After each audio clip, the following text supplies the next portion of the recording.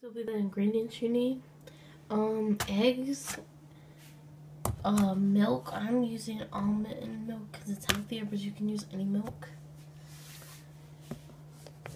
Sugar, vanilla, and ground cinnamon. What you're going to do is get out how many eggs you're going to use. I'm using 2 eggs because I'm not making like too much, but I'm making some. What I suggest you doing is cracking your egg first. It just makes it a whole lot easier. I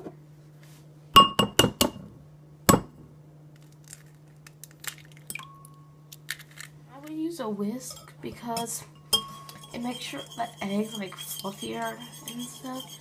And I would beat your eggs a little bit before you add the other ingredients so it's easier to like mix them and stuff.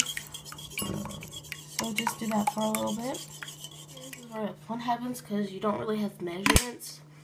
So I just take a little bit of vanilla and you pour in as much as you want, and I just pour it in a little bit, just like a teaspoon. And then milk, you do the same. You just pour in a little bit, probably a little bit more. Okay. For cinnamon, I can show you. You pour in how much you like, and I like cinnamon, so I'm just gonna pour in all over. Okay. And then sugar. Everybody loves sugar, but this I use 1/2 tablespoons of sugar.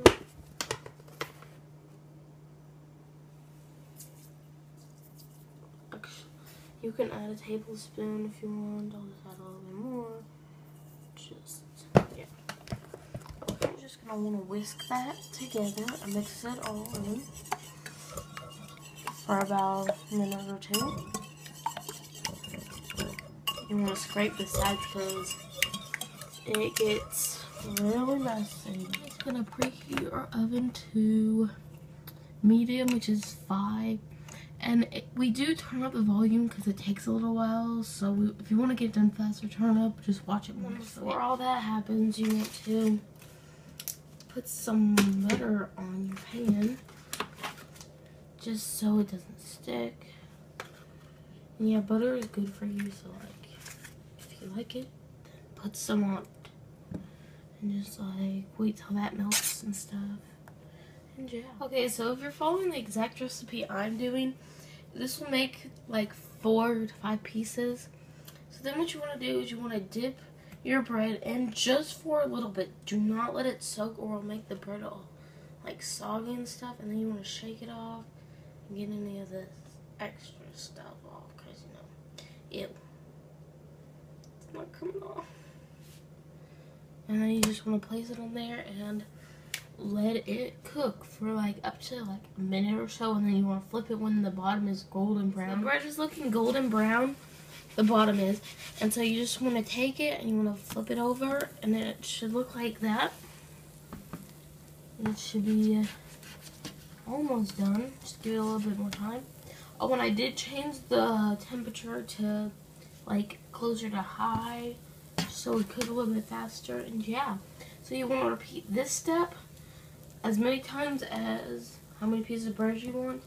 So yeah, I hope you guys like this, and I'll show you a finished product at the end. So here's the finished product.